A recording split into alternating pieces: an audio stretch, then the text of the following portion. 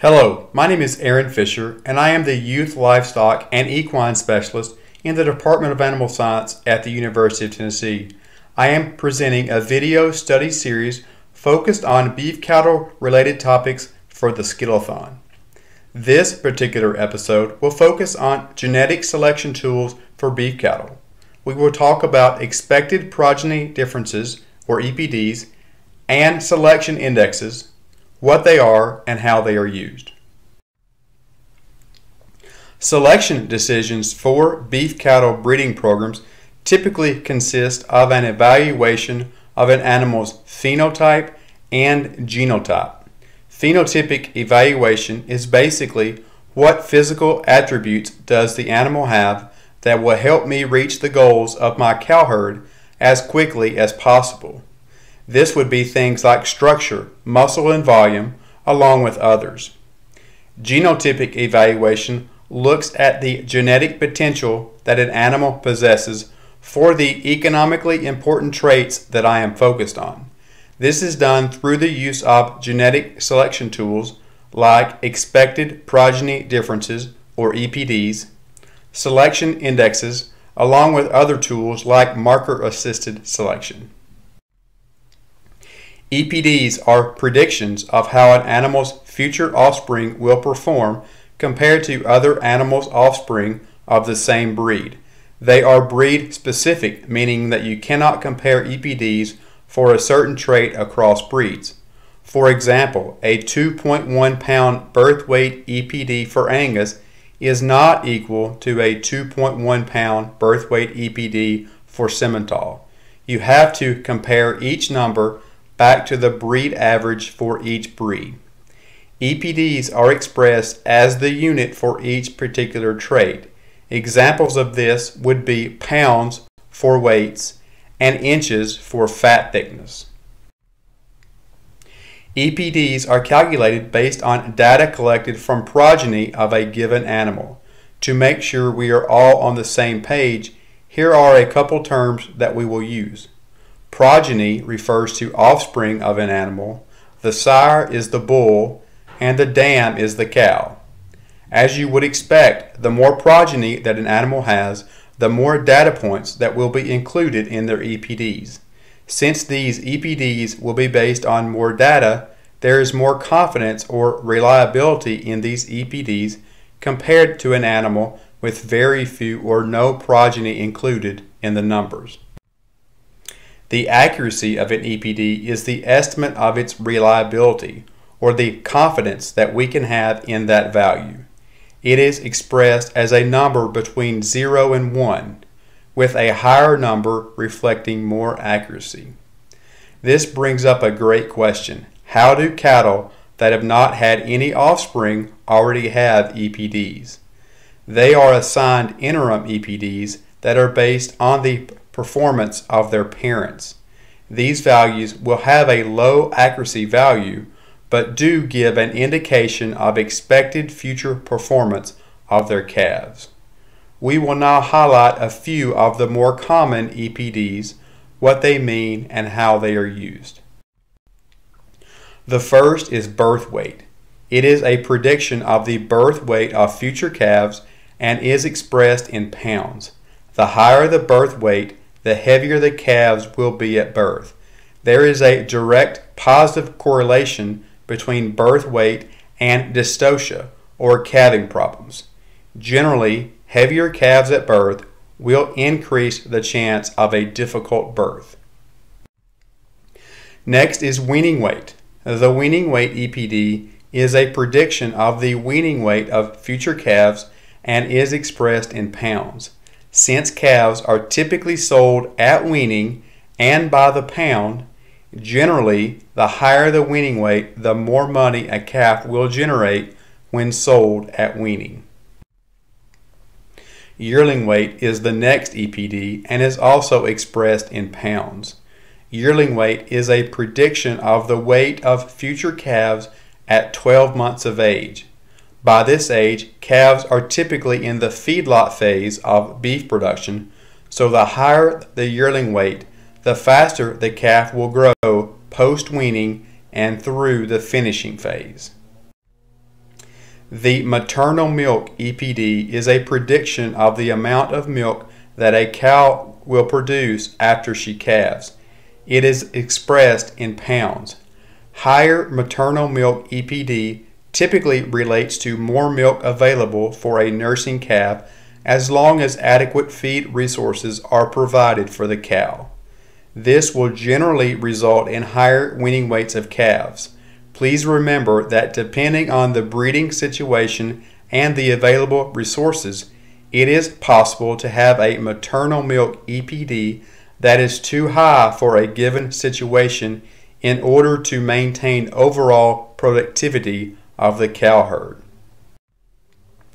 Calving Ease Direct is another EPD focused on ease of calving. It is a prediction of the percentage of unassisted births for a given cow. The higher the value, the easier the calving is expected to be.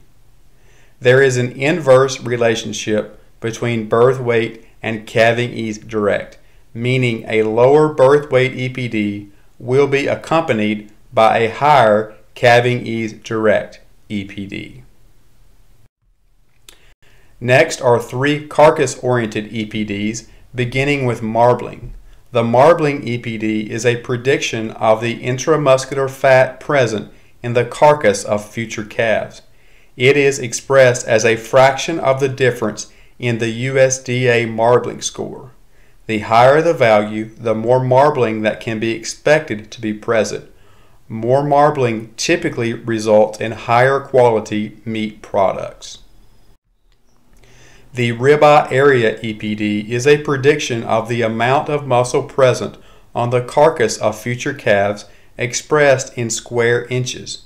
The higher the Eye Area value, the more muscle that is expected to be present. This typically results in more meat products and a higher value carcass. Fat Thickness EPD is a prediction of the amount of fat present at the 12th rib of the carcass of future calves, expressed in inches. The higher the fat value, the more fat that is expected to be present on the carcass. Depending on the situation and the expected market for the calves, it could be beneficial to have more fat, and it could be beneficial to have less fat. In both situations, it is certainly possible to be too extreme toward fat or too extreme toward lean. Next, we will spend a few minutes discussing selection indexes. Selection indexes are performance measures that combine multiple traits together in a single value. They are breed specific, meaning that you cannot compare between breeds. Also, each individual breed association develops their own indexes. 100 is considered average for a given index. Thus, a bull with an index of 110 is considered 10% better for a given trait than the average for that breed. Grid value, or $G, is an Angus-specific selection index that is a prediction of profitability due to genetics for carcass grid merit. It includes carcass weight, marbling, ribeye area, and fat in calculating the value. Beef value, or $B, is another Angus-specific selection index that is a prediction of profitability due to genetics for post-weaning and carcass performance. It includes yearling weight, dry matter intake, marbling, carcass weight, ribeye area, and fat in calculating the value. The Baldy Maternal Index, or BMI is a Hereford-specific maternally focused index based on breeding Hereford bulls to Hereford and Angus cross cows with progeny targeted to meet the certified Hereford beef program. It includes fertility, calving ease, weaning weight, marbling, and ribeye area in calculating the value. Another Hereford-specific index is Calving EZ Index, or CEZ. This index focuses on bulls that can be bred to heifers. It includes calving ease and fertility with little emphasis on growth and carcass in calculating the value. Mainstream Terminal Index, or $MTI, is a limousine-specific index measured on expected profit per carcass. It includes post-weaning growth, quality grade, and yield grade in calculating the value. The Herd Builder Index is a Red Angus specific index developed to build profitable cow herds when Red Angus bulls are bred to produce offspring that are 75% Red Angus and 25% Simmental, where replacement heifers are retained and all remaining calves are sold on a quality-based carcass grid.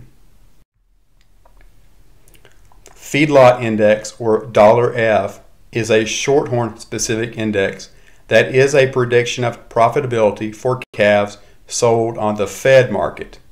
It includes growth and carcass traits in calculating the value. We will finish up with two Simmental specific selection indexes. The first is the Allpurpose Index, or API.